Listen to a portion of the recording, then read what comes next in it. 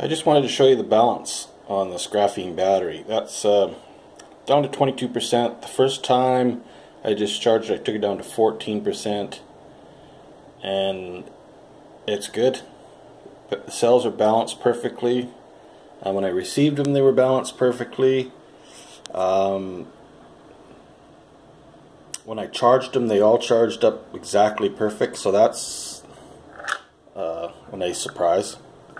Again, it was just not a very good test because it was on my skipper, and I think it only draws maybe 20 amps at full throttle, just a touch over 20 amps, but there was no power sag from start to finish.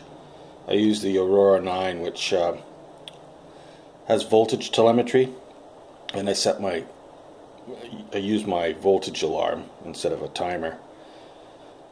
And the whole flight, I got a good flight. I don't know how many minutes, but it was a decent flight at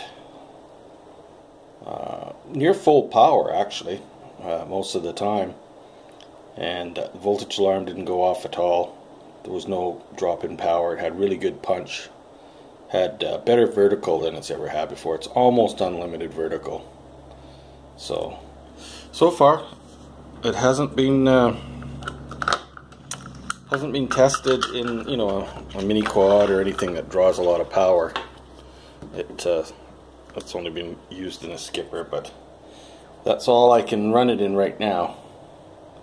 Anyways, I just thought I'd update you, and if there's any changes or whatever, I'll let you know.